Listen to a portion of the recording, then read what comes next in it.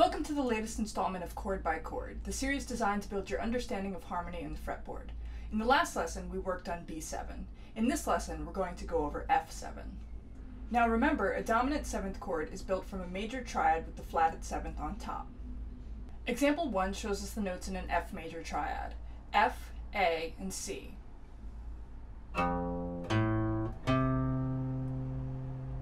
Example 2 shows us the notes in an F7 chord: F, A, C, and E flat.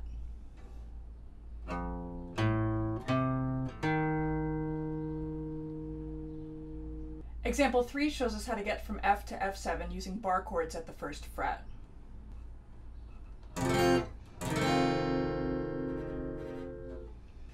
These are some of the hardest bar chords to play on the fretboard.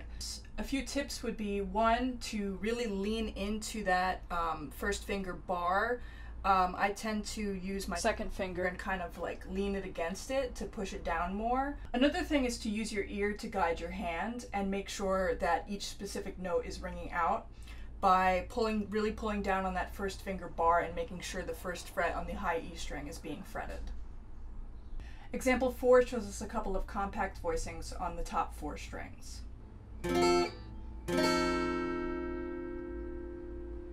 Example 5 shows us a couple of voicings on the middle 4 strings.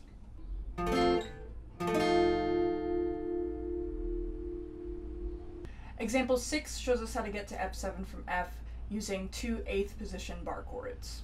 You don't have to play all the strings in these bar chords to get the effect. You could also just play the bottom 4 strings. And lastly, example 7 shows us 2 voicings on the top 4 strings where C is in the bass. You should now know a variety of ways to play F7 on the fretboard. One song that makes use of an F7 chord is Great Balls of Fire by Jerry Lee Lewis. You shake my nerves and you rattle my brain. Too much love drives a man insane. You broke my will, but what a thrill. Goodness gracious, great balls of fire. I left that love before I thought it was funny. Then you came along and you moved me, honey. You changed my mind, this love is fine. Goodness gracious, great balls of fire. Thanks for watching. In the next lesson, we'll return to major 7 chords.